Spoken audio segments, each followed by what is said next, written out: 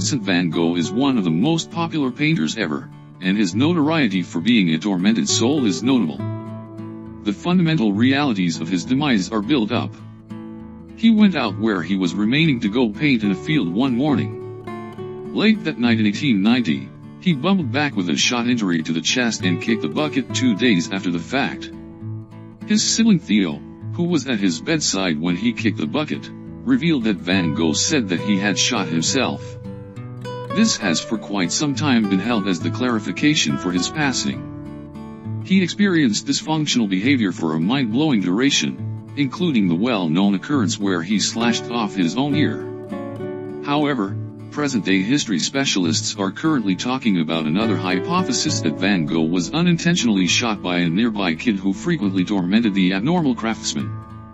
Van Gogh may have asserted that he shot himself so as to shield the kid from being captured. This hypothesis is upheld by the way that Van Gogh's painting gear and the weapon vanished from the field where the shooting occurred, and the way that Van Gogh, a strict man, had guaranteed that he was ethically restricted to suicide before.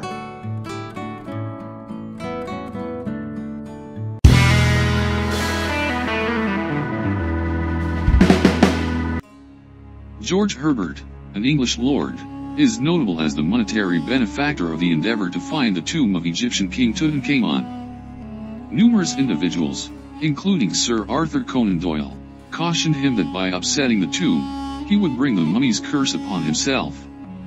Herbert passed on somewhat more than a month after he entered the tomb, promptly starting hypothesis that he had become a survivor of King Tut's anger.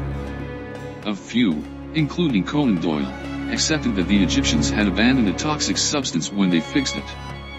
Others accepted that he may have been presented to poisonous organisms that had created throughout the hundreds of years. Reality is by all accounts considerably less sensational. Herbert incidentally cut a mosquito chomp with his razor and it prompted a skin disease.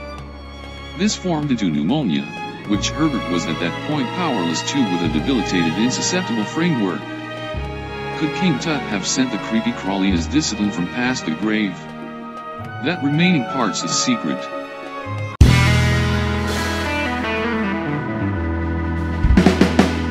Wolfgang Amadeus Mozart is very much viewed as one of the best traditional arrangers ever. He took a shot at his structures until his passing, including his Requiem, a kind of peace plan for regarding the dead. As of not long ago, the main however was that Mozart was killed by an opponent. The stage play and film Amadeus sustained this thought, naming Antonio Salieri as the culprit. However, a recent report by European disease transmission experts offered another hypothesis. Subsequent to looking at verifiable passing records from Mozart's home of Vienna, they found a spike in passings of youngsters in the city around the hour of Mozart's demise. The new hypothesis is that Mozart got a streptococcal disease during a plague in the city. The history books may owe Mr. Salieri a conciliatory sentiment.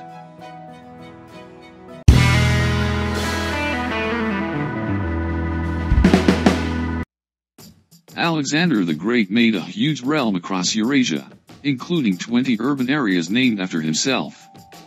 It is accounted for that a Hindu prophet and guide, Calenus, talked his final words to Alexander, "We will meet again in Babylon." Nobody would comprehend what he implied until Alexander kicked the bucket not long after in Babylon at age 32. He experienced torment and halfway loss of motion for right around 14 days, paving the way to his demise in 323 BC. At the point when he at long last kicked the bucket, he gave no indication of rot for more than 6 days, establishing the possibility that he was a ruler, yet really a divine being. His absence of disintegration might be probably the greatest hint in deciding Alexander's fate. For quite a bit of history, it was imagined that he surrendered to tropical infection during his military voyages, conceivably jungle fever or typhoid. Numerous additionally accepted that he could have harmed from his numerous political adversaries. Nonetheless, new research proposes another hypothesis. Alexander may have been experiencing Guillain-Barré syndrome, an immune system issue that causes loss of motion and passing. He might not have given indications of deterioration for a considerable length of time since he was not dead yet, simply deadened.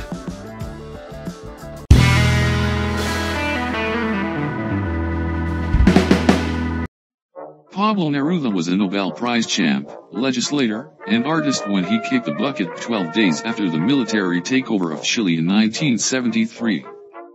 His official demise endorsement records his reason for death as malignant growth cachexia. However, Neruda did not have the principal indication of this kind of disease passing, outrageous weight reduction. Indeed, specialists portrayed him as hefty at the hour of his demise. Neruda's political activism could have been an issue for the news system in the nation, and he may have been killed subsequently. 6 men were captured in 2009 for harming the previous Chilean president at around a similar time that Neruda died. Originally, the president's demise was recorded as septic stun, however ended up being harming by thallium and mustard gas. In 2013, Neruda's driver uncovered that the writer had called him from the clinic and said that an obscure individual had infused him in the stomach. A board of 16 researchers consistently chose in 2017 that Neruda didn't kick the bucket of malignancy. However, the genuine reason for death has not been resolved.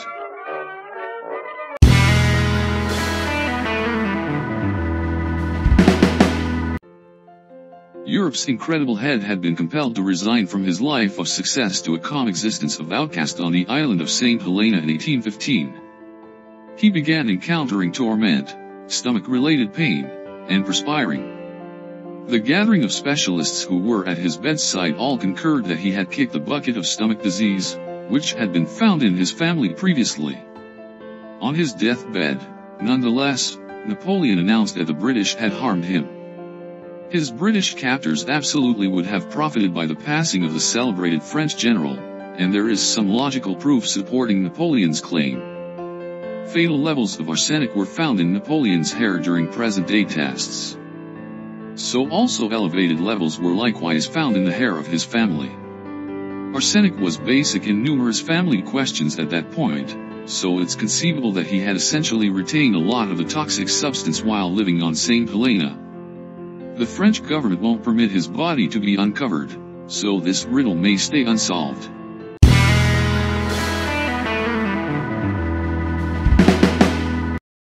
Joseph Stalin was one of the most fierce pioneers ever, liable for the passings of his very own huge number residents. His own passing was not vicious. The staff at his nation home monitored him after not got notification from him for quite a long time. They discovered him on his room floor in dirty garments, a glass of water spilled alongside him. It took them right around 10 additional hours to require a specialist, scared of the despot's outrage in the event that he was demonstrated to be powerless. At the point when help showed up, Stalin was incompletely incapacitated and had amazingly hypertension, and he later spewed blood before passing on and tossing the Soviet Union into chaos. The specialists on the scene concluded that it was a stroke. Nonetheless, Stalin had numerous foes who accepted that they could take power after his passing. A few of his partners had visited him in the days preceding his passing, and they purportedly drank wine together. There has been some hypothesis among present-day history specialists that one of them may have slipped a blood more slender into his wine that would have firmly emulated the manifestations of a stroke. A fittingly devious end for a shrewd man.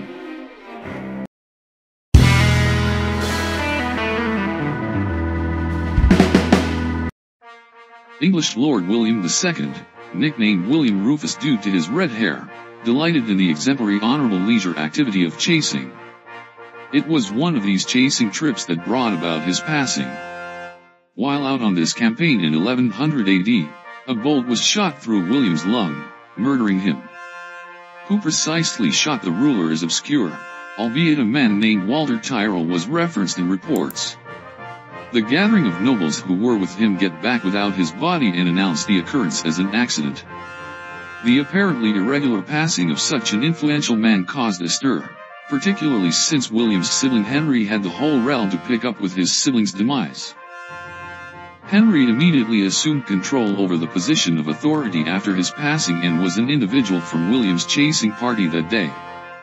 Was his passing a terrible mishap or a death arranged by Tyrrell and Henry?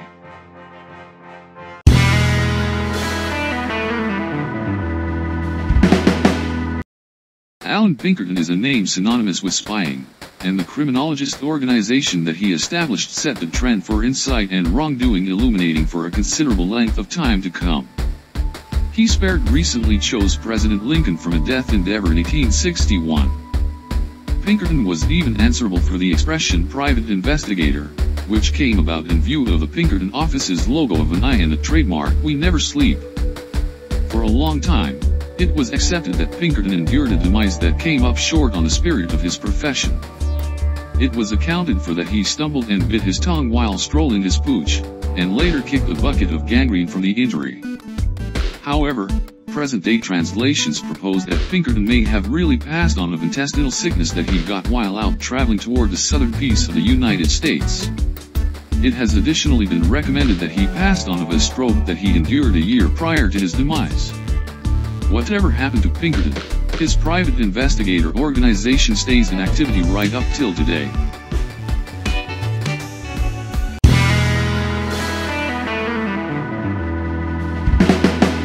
The well-known American essayist Edgar Allan Poe was discovered meandering the avenues of Baltimore on political race day in 1847, insane and wearing a more odds garments.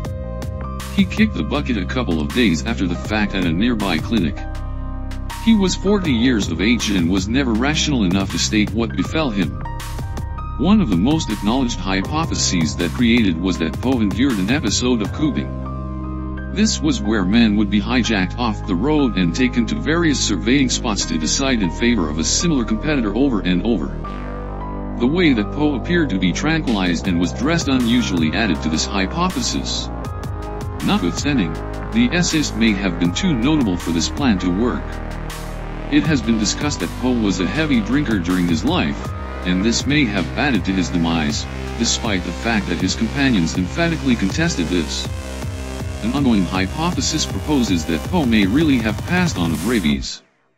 He showed huge numbers of the key indications of the infection, including disarray, and trouble gulping.